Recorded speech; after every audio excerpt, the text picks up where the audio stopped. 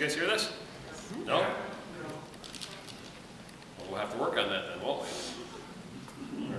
we? Well, thank you for coming out. We were just talking backstage a little bit about how incredibly out of our element all of us feel in this type of environment. I'm used to talking to people I can't see, and you guys are used to working in behind the scenes while the audience enjoys what you do. So this is a whole new experience that I know is going to be interesting for us and hopefully for you as well. And when I got the call from Nick about the new book, and hopefully some of you have had a chance to see it, my first question at that point that went through my mind was, what was, obviously we know the story, we'll get into that in greater detail, but what did cause you guys to decide, you know what, it's time to sit down and write a book and share this?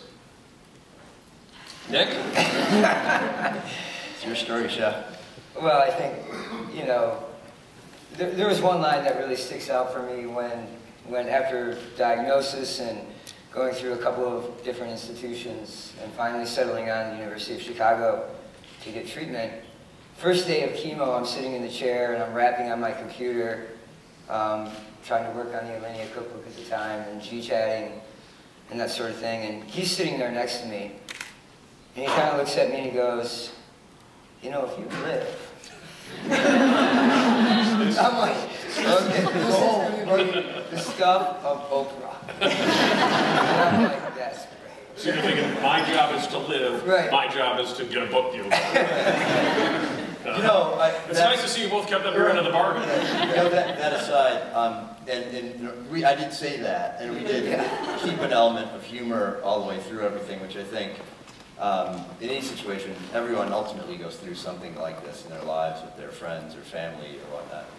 And you have to keep up a sense of humor about it. But in all seriousness, we went to 5 doctors before he sat in that chair. And so I think that part of the message and part of the reason it's important to share that part of it in a serious vein is that had he listened to the first 4 people, we wouldn't be sitting here. Or we might, but he wouldn't be able to be talking right now. Right. So I think there are those aspects of it that are incredibly important. And then the other thing is, how many times have you been asked, well, how did you get to be a chef and how did you get to cook this food and why did you work at Trotter's for 6 weeks only and then why did you like Thomas so much? And he's been through all the great kitchens in America really and over the last 15 years. So that part of the story which people don't know is intriguing as well, I think. Absolutely. Now, when you mentioned that you went to 4 different doctors for the diagnosis and ultimately to try to find out what kind of treatment you could get, and the first 4 obviously didn't give you the message you wanted to hear. No. You go to one and he tells you one thing, and you go to another and they reconfirm it. You go to a third. How do you keep finding the energy to go find another doctor that's going to tell you something different? Well, at the end of it, I did. And, you know, I think in the book we talk about at one point where Nick called me up at 8:30 in the morning and said, okay, come on, we're going to UFC. And I said, what's the point? They're going to say the same thing that the other 4 said. He goes, okay, I'll be there in 10 minutes. And, you know, he didn't really give me a choice. And as soon as we got in that room with the 3 doctors and we started talking, it wasn't 5 minutes when I looked at him and just kind of went, holy shit. Like we're in different hands now. It was very clear that that medical team was looking at medicine like exactly like I looked at food, from a more creative, innovative approach and kind of deconstructing the tradition, deconstructing the model, putting it back together in a way that makes sense. Right. And that's what I do every day. Right. So now we were talking to people that spoke the same language, and it was just like that. Did you feel, Nick, a responsibility when you saw, you know, your friend and your partner going through this incredible circumstances and just not getting any positive news that you felt this is your responsibility to do something? You try to help people and you know, I was on the phone pacing around saying, oh, even after you lose your tongue, your jaw, you'll still be a great chef. Like, you're more than the sum of your parts. But at some point, you just don't have your heart in it anymore, you know? So that really was the last visit, I think. Like, I think if those doctors hadn't had that approach, I think I would have supported him in his decision not to get treatment at that point, which was tough. That's, you know, that's something that we wrote about in the book as well, and the reason that there are 2 voices in the book is because I think that's a universal thing. Like, I'm kind of the everyman in the book that deals with someone else going through it, and that's important. Mind you, that's 80 pages out of 400, you know, I mean, it's not a huge part of the book, but it's definitely a huge part of the story, I think. And the book itself details, like you said, a lot of other things, all the way from your youth and your inspiration and what caused you to have the goals and ambitions that you did. It started at an early age, something you've always wanted to do, be a world-renowned chef, Yeah. write a best-selling book. Maybe not quite. Maybe get on Oprah. I mean, Or she's done this year. So, yeah, we still got a chance. Yeah. Yeah, I think, well, for me, going back to the actual book, we've always said it's a three-part book. It's the inspirational cancer survival story. It's kind of untapping the creativity and the passion that goes into cooking. And it's a business book, because Nick writes quite a bit about building a linea and goes into great detail about the finances of it and how it came together. And so I think that's important. And then going back to your question about knowing when, I remember, I grew up in the kitchen. Literally, my grandmother owned a restaurant, and I remember going in at a very young age with my mom and cooking, alongside of them, and all my aunts and uncles were there. And then eventually when my mother and father got their own restaurants, I was right there in that kitchen all the way through high school. And, at one point in high school, I thought about doing something else. I really liked architecture. I was a really poor student, very average. D minuses in chemistry, imagine that. Math, I was just poor, because the only thing that I excelled in were things that I really enjoyed, which were using my hands with mechanical drafting or architecture, thinking of things the way they would come together.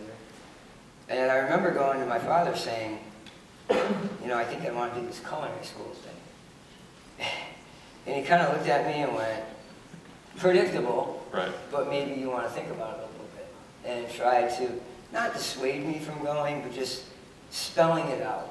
Spelling out what it would take to rise to the top, in that field.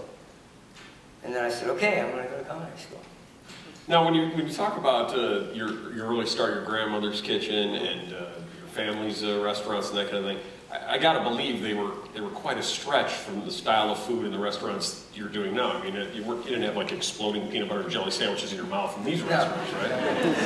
Yeah, I mean, which is an unbelievable idea, by the way.